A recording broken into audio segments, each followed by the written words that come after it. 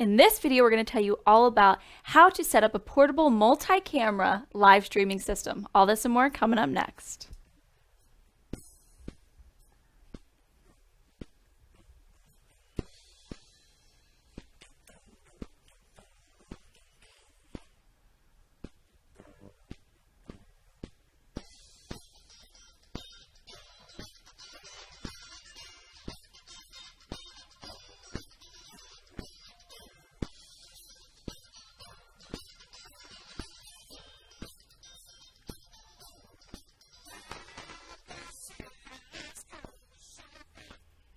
All right, so we just got back from live streaming a music festival, which we've improved upon after 4 years of live streaming this event. And let's take you through some of the considerations that you should be thinking about when you're setting up a live streaming system on site. So here we are setting up tables, power supplies, monitors, all the things that you would need to have a nice video production system. Can't forget about some of the essentials you'll also see there that sometimes go unthought about: the tent, the tables, everything that you're going to need to keep your equipment safe, especially in an outdoor environment. One of the major improvements we've made this year is that we decided to use speaker stands with a truss system instead of normal camera tripods. And that allows us to get the cameras up almost 10 feet, so above the way of people possibly walking by and getting in the way. So that was a huge plus this year. Also convenient because it's a dedicated space that we know our cameras are going to be safe above all the action.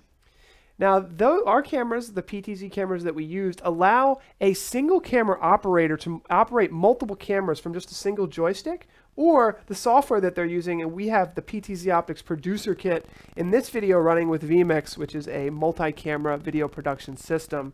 And the cameras are on this truss here, so they're clamp mounted, it's called, and there'll be more videos on how to clamp mount cameras to a truss system coming up later. So don't forget to subscribe because there's a lot of stuff coming soon. But let's talk about audio. So here is an audio mixing board. This was actually handled by another gentleman who was helping out with the live stream. So a lot of times you're working with an audio guy and you're taking the output from their mixing board and potentially plugging it into what's called a USB interface. Yeah, sometimes it's as simple as one XLR cable into a mixer, which can then simply be brought into your PC via USB, as Paul's showing here. And then you can just bring that into your streaming software and then steal that audio that you're going to need for your event.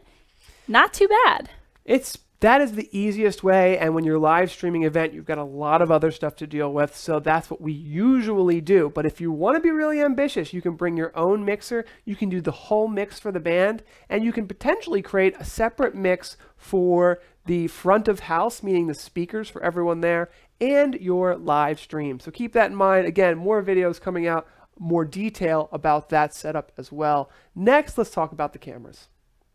So that's our behind the scenes camera. I really enjoy that camera. And we had full PTZ camera control of that camera, even though it was about 100 feet away. Yeah, and luckily, I mean, you saw multiple people helping Paul set it up, but this was a one-man production. He was controlling all of those cameras by himself during that time. That's kind of the benefit of this whole scenario. Yeah, can we pause right there, Mike? Just pause it right there. And I want to just show something really quickly. So this right here is called a playlist.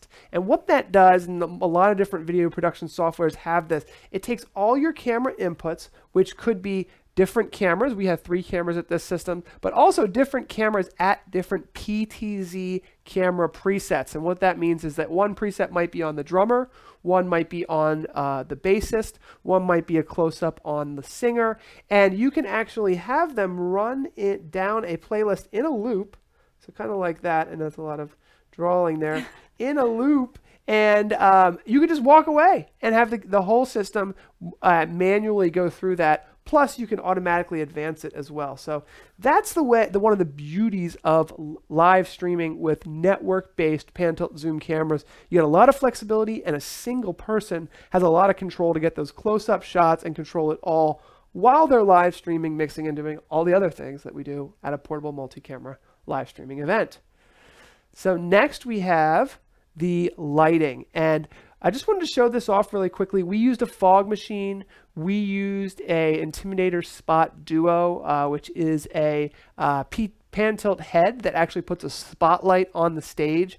Just something to think about. Lighting is very important, especially if you are going to be live streaming at night. You can see there that spotlight lighting up the band, and you know, even the best cameras in the world, if there's no light at all, if we're in complete darkness, we're going to have a difficulty getting a good picture. So think about going out at night, even with the best low light settings, adding some atmospheric lights, some lights to hit the stage and light your subjects goes a long way. That really made the difference for us this year.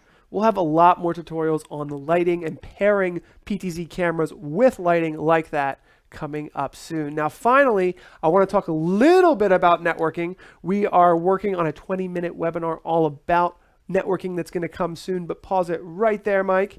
And one of the things that you need to think about is your computer has an IP address. Now, you can run everything over serial cabling, and the PTZOptics Producer Kit actually does not require any networking knowledge. You plug that computer into your network and you can stream to Facebook or YouTube. But if you want to take it the next level and have iOS camera control app with your iPhone or your Android, or if you want vMix to be able to control your cameras, you need to even know just power over Ethernet. Even power over Ethernet. Saving some wires. Yeah. You can plug the cameras into a power over Ethernet switch and not have to plug the cameras into power. I mean, there's a lot of benefits. So what you're seeing here is that each camera has a unique IP address, and that is how we can control each one with that cool automated playlist and just make your life a lot easier. It's one of the biggest, best innovations in the industry. So thank you for taking the time to watch this video. I want to show you the PTZOptics Producer Kit briefly so you can kind of get a feel for how much this equipment costs to set something like this up. So the PTZOptics Producer Kits are multi-camera live streaming systems. You can see a little bit here. They include all the cabling you need, 100 foot of cabling to the camera, a joystick controller, and you can learn how to set it up actually from Tess right here. Tess has a great step-by-step guide.